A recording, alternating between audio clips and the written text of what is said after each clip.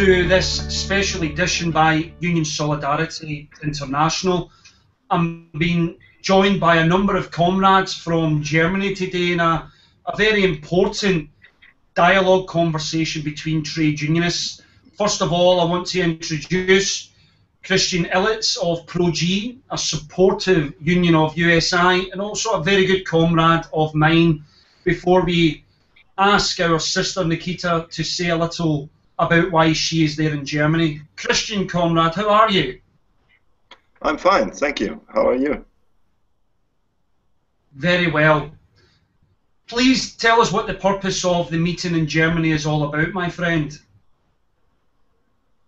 It's about to create a network between the youth representatives of Opel and Vauxhall, and to try to compare the different systems of education in these four countries: Austria, Germany, Spain, and UK, and try to get a better education on the factory sides of these plants from Opel Vauxhall.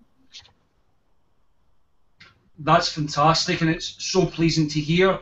And am I correct in saying, Christian, that this is a collection of young trade unionists in particular, and from how many countries and how many individuals are there? We are 26 people from these four countries.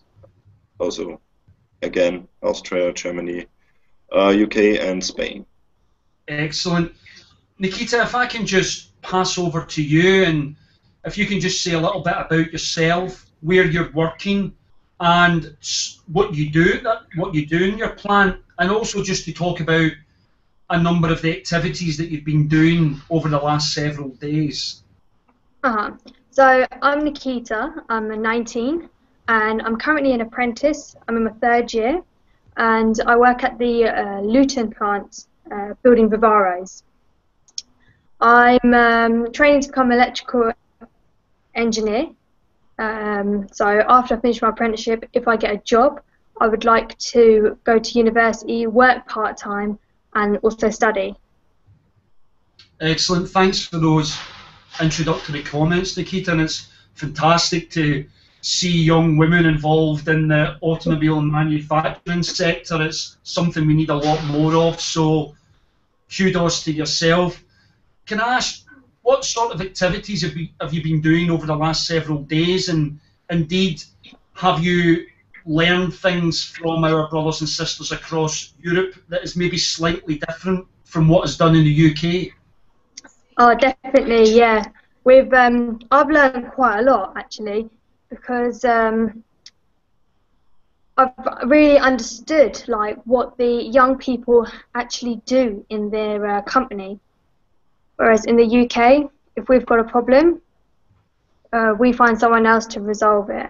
But now I know who to go to, what is the procedure going, and if I can resolve the issue myself. And when does the visit and the workshop stop, Nikita, and when are you back on the tools? Tuesday. Well, I fly back on Sunday, and I won't go to work till Tuesday. The trade union managed to get me the Monday off.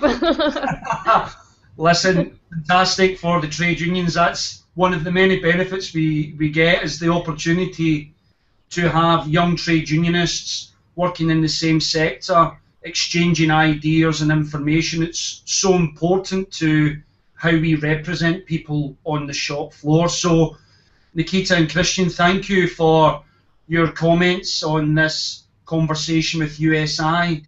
My name is Lorena. I'm 21 years old and I work on Rüsselsheim plant. I'm administrative and I work in employer sales from Opel. We are here from many different countries, many different languages, so we did a little language workshop.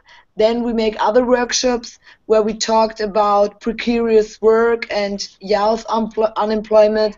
I think these are the two main points. We also presented each other the working and living conditions from all countries, that we can know what is different in the other plants.